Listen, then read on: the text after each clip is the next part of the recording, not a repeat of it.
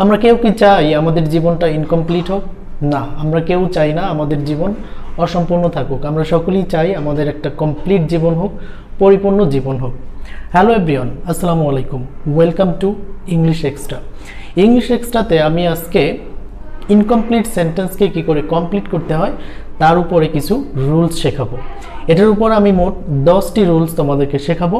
আজকের ক্লাসে 5টি, নেক্সট ক্লাসে আরও 5টি রুলস নিয়ে আলোচনা করব।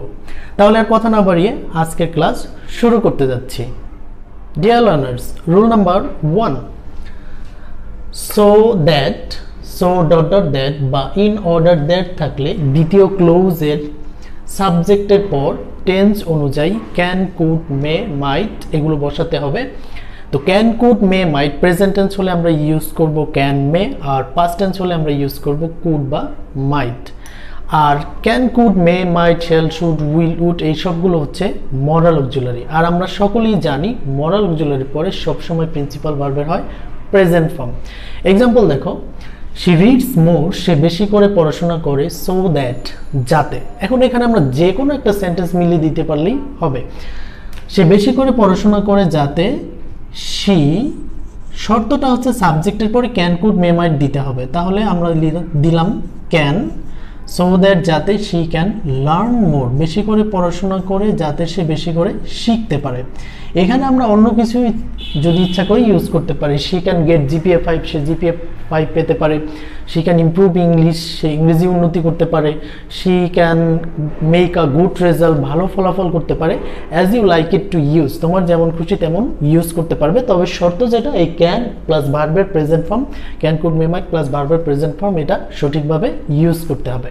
পরবর্তী এক্সাম্পল দেখো, আই ফোনড হিম, আমি তাকে কল করলাম, ফোন করলাম, ইন অর্ডার দ্যাট যাতে, যাতে কি এটা কিন্তু ফোনড, তাহলে আই এরপরে আমরা বসাবো কুড, যেহেতু এটা past tense, could get his address, তার ঠিকানা আমি যাতে পেতে পারি সেজন্য আমি তাকে ফোন করলাম। এখানে কুড প্লাস ভার্বের প্রেজেন্ট ফর্ম, তাহলে I ফোনড him in order that, আমি তাকে ফোন করলাম যাতে I could get his address, আমি তার ঠিকানা পেতে পারি। ডিয়ার স্টুডেন্টস, এবার দেখো রুল নাম্বার 2, টু থাকলে পরবর্তীতে ইনফিনিটিভ টু প্লাস প্রিন্সিপাল ভার্বের প্রেজেন্ট ফর্ম বসিয়ে সেন্টেন্সটিকে কমপ্লিট করতে হবে। এক্সাম্পল দেখো, শি ওয়াজ টু উইক, তাহলে এই যে টু আছে এরপরে আমরা আরেকটি টু ইউজ করব প্লাস ভার্বের present form. She was two week, সে অনেক বেশি দুর্বল ছিল, টু ওয়াক, অথবা টু ইট, টু টক, কথা বলতে পারছিল না, এরকম কিছু একটা মিলিয়ে দিতে পারলেই হয়ে যাবে। পরবর্তী দেখো, হি ইজ টু ফুল, সে এত বেশি বোকা, আবার আমরা একটা টু ইউজ করব, এরপর একটা ভার্ব দিব, ভার্বের present form, to understand a simple matter, simple matter. He is two full to understand a simple matter, সে এত বেশি পোকা যে একটা সিম্পল ম্যাটারও বোঝার জন্য সে অক্ষম, সে বুঝতে পারে না।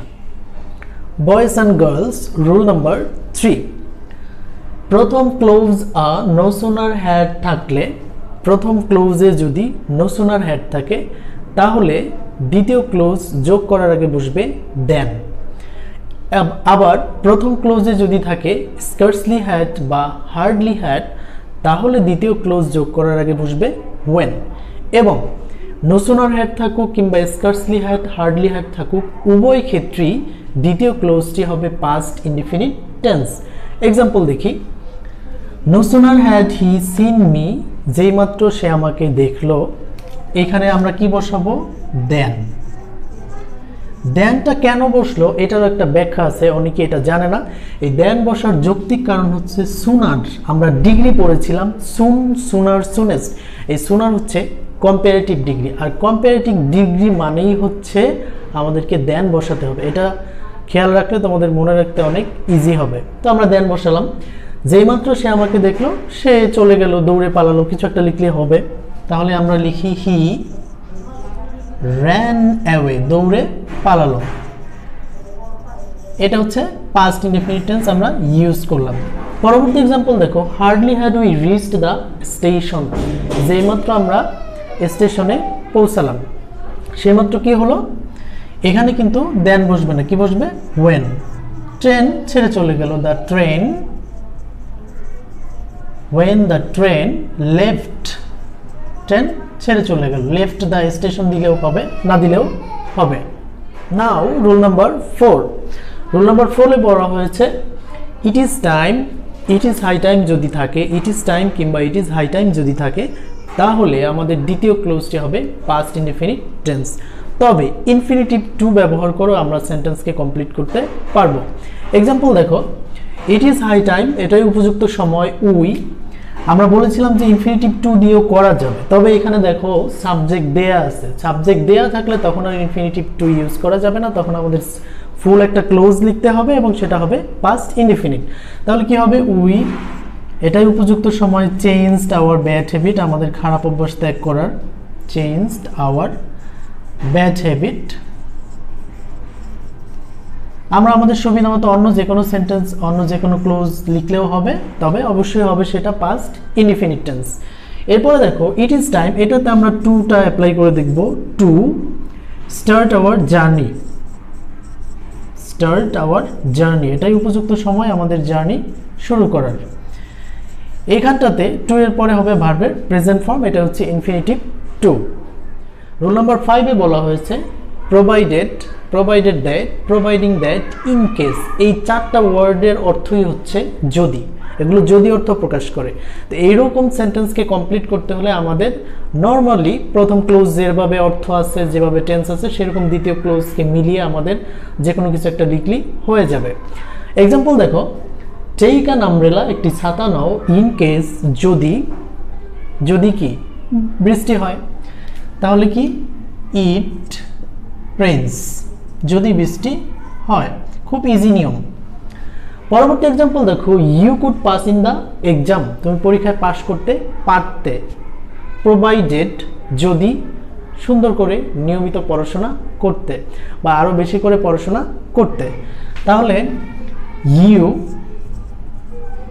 স্টাডিড, স্টাডিড আমরা কেন লিখলাম, কারণ প্রথমটা হচ্ছে পাস্ট টেন্স, স্টাডিড সিরিয়াসলি, যদি সিরিয়াসলি পড়াশোনা করতে তাহলে তুমি পরীক্ষায় পাস করতে পারতে। এবার আসো রুল নাম্বার 6, রুল নাম্বার 6 এ বলা হয়েছে আনটিল আনলেস, আনটিল শব্দের অর্থ যতক্ষণ পর্যন্ত না, আর আনলেস শব্দের অর্থ যদি না, এগুলো সবসময় নেগেটিভ সেন্স প্রকাশ করে। সুতরাং এইগুলো যেটার সাথে, যে ক্লোজের সাথে যুক্ত থাকবে, সেই ক্লোজ কখনো আমরা নেগেটিভ করতে পারবো না। এক্সাম্পল দেখো, ইউ ক্যান নট শাইন, তুমি উন্নতি করতে পারবে না, এটা কিন্তু নেগেটিভ, বাট এটার সাথে এটা না, এই আনলেসের পরবর্তী অংশ যেটা আমরা লিখবো সেটা নেগেটিভ করা যাবে না। You can not shine in life, sorry, you can not shine, তুমি উন্নতি করতে পারো না, পারবে না, আনলেস, যদি না, যদি না কি ইউ ওয়ার্ক হার্ড, কঠোর পরিশ্রম করো, যদি না তুমি কঠোর পরিশ্রম করো তাহলে জীবন উন্নতি করতে পারবে না। পরবর্তী এক্সাম্পল দেখো, ওয়েট হিয়ার আনটিল, এখানে অপেক্ষা করো যতক্ষণ পর্যন্ত না আমি ফিরে আসি, I come back, come back. I am sorry for a thing, শুরুতে আমি বলেছিলাম যে আমি আজকে 5টি রুলস দেখাবো, সরি ফর দ্যাট এগেইন, আমি আজকে 6টি রুলস দেখালাম এবং নেক্সট ক্লাসেও আমি 6টি রুলস দেখাবো। ডিয়ার লার্নার্স, আশা করি আজকের ক্লাসের এই 6টি রুলস তোমরা বেশ ভালোভাবেই বুঝতে পেরেছো। না বুঝলে ভিডিওটি আবার দেখো, তারপরে এক্সাম্পলগুলো সুন্দর করে বোঝার চেষ্টা করো। তারপরে যদি কোনোটাতে বুঝতে সমস্যা হয় আমাকে কমেন্ট করে জানাতে পারো, কিংবা আমার মেসেঞ্জারে মেসেজ করেও বলতে পারো, কোনো ফিক্সড, কোনো নির্দিষ্ট কোনো নিয়ম যদি তোমরা না বুঝো। আর যারা এখনও আমার চ্যানেলটিকে সাবস্ক্রাইব করোনি, চ্যানেলটিকে সাবস্ক্রাইব করে বেল বাটনে ক্লিক করে রাখো, যাতে আমি নতুন কোনো ভিডিও দেওয়ার মাত্র সবার আগে তুমি দেখতে পারো। So I am ending my today's class. I hope you will join me in the next class. Till then, take care. Allah Hafiz.